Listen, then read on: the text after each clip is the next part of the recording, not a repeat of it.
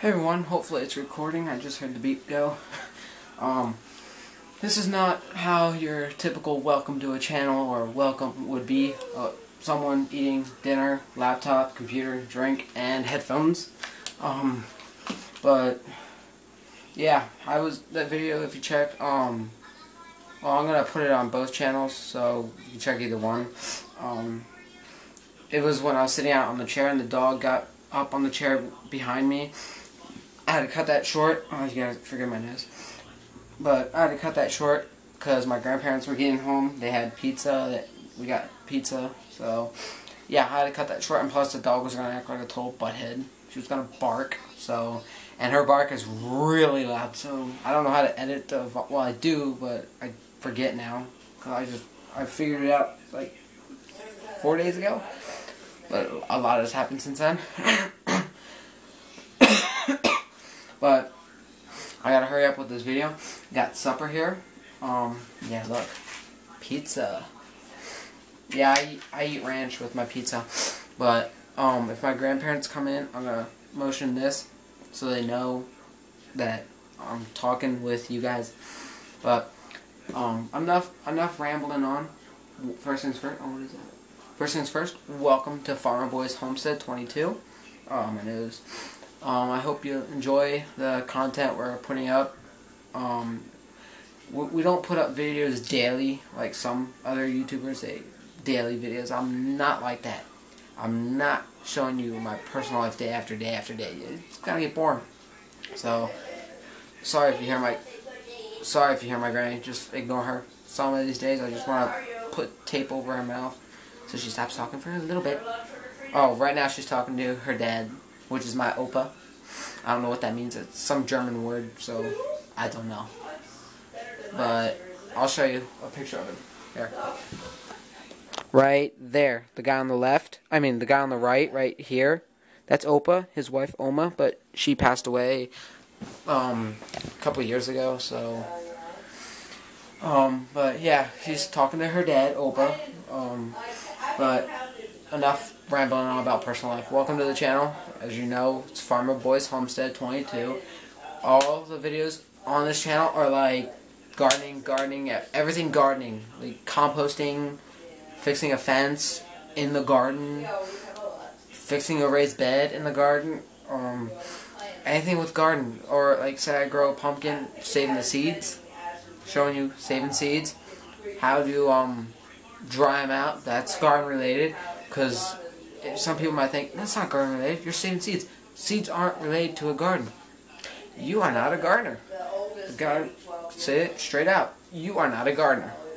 You are city folk. You don't know anything about gardens, so just sit there and shut up. Simple as that. I know I'm not being mean to you.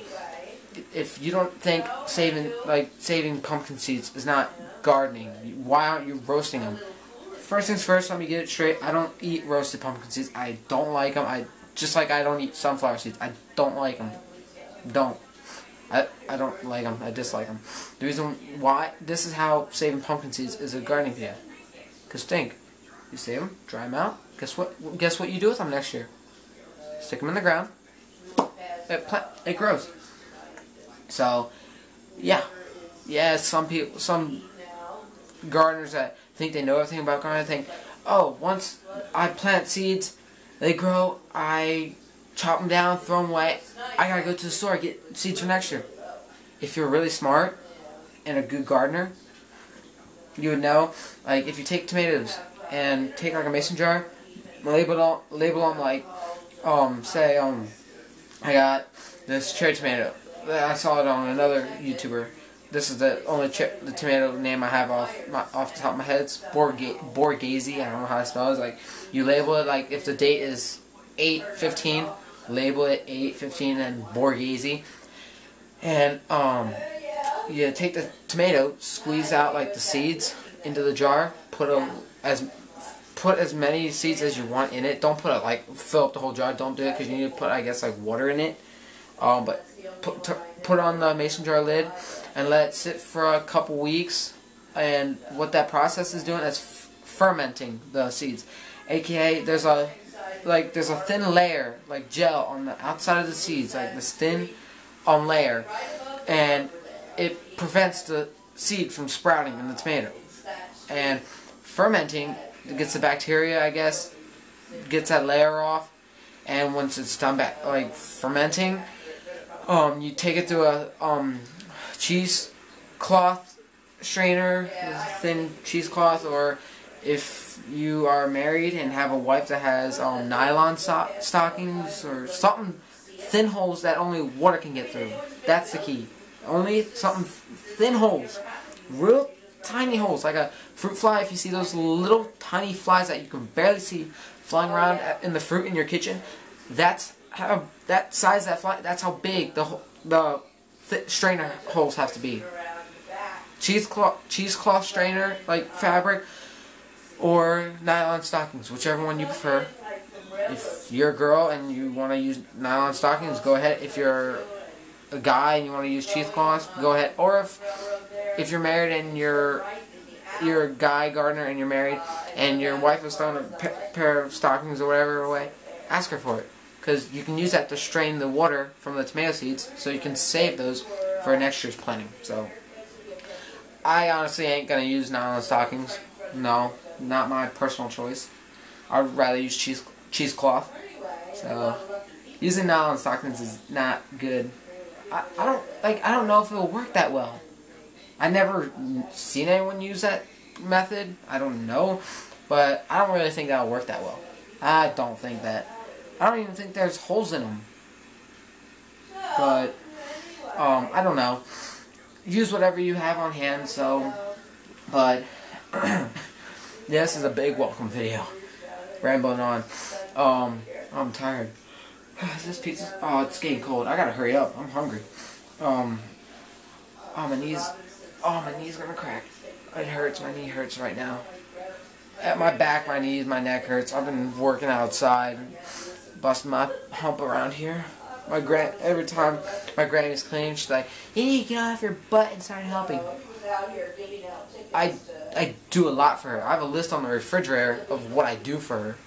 It's like a list of 15 things, and all I get is a thank you. But that's it. I don't get paid. Granny's like, "Oh, you should start doing chores around here." This stuff I'm doing for her, like taking her laundry basket upstairs so she can fold her laundry, bringing her laundry basket down the steps because she can't. She has back and knee problems.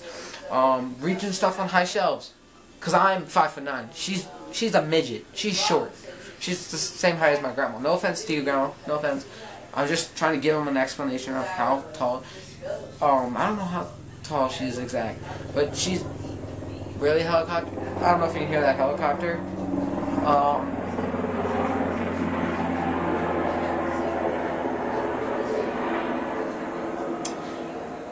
You have to reach stuff on high shelves and pick stuff up like under the cabinet sink. She can't bend down, so I can bend down, but my knees crack. So, but the doctor said that's nothing to worry about since I exercise. I ride bike, I play street hockey. I'm active. Yet some cold days I'm laying on my butt, laying on the couch on my laptop doing nothing, because frankly there's nothing to do outside in the winter besides shoveling snow. But I have no snow pants, so I can't go outside. The one time I went outside to play in the snow, I was in jeans. Oh my god, when you're playing in snow in blue jeans with nothing else underneath, besides underwear, you guys can figure that out. But when you're sitting on your knees in the snow, it doesn't take more than 6 minutes for your jean, the kneecap of your jean, to get freezing cold, and you're going in real quick. You just have to go in because it gets too cold. So I tried it once. I had 2 pairs of blue jeans. The rest we took to Goodwill because they were too small. I keep yawning. God, stop it.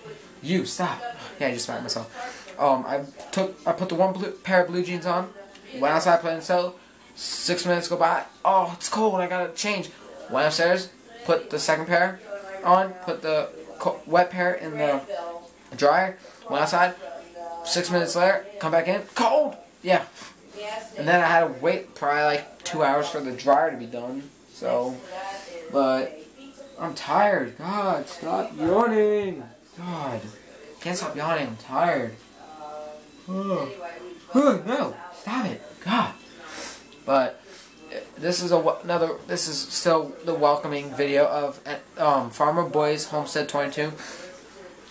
No foul language, no being rude, no disrespectful, no inappropriate comments of any of that, none of that in general. Anything I missed that is like that, none of it. If I find you, or if one of my friends texts me or emails me saying that this person on this video, this far down, under that person, was being a jerk, I'm going to report you and I'm going to block you. So, yeah, this channel is all about getting together, getting along, and having a good time. If you see I'm doing something you don't like and you comment, I don't like the way you're doing, well, sorry if I'm not doing it your way. You have your own house and your own land. Do it the way you want. Don't come on my channel being a total jerk about it. So, like this one gardener watch, he's like, some people just, when I'm doing this one compost video, they just come out from under a rock or come out from a cave and they see it and they don't like how I'm doing it and they just have to type it. They can't help themselves. They just can't stop themselves from doing it, but they just go ahead and type. And I just read the comment, I'm like, okay, block.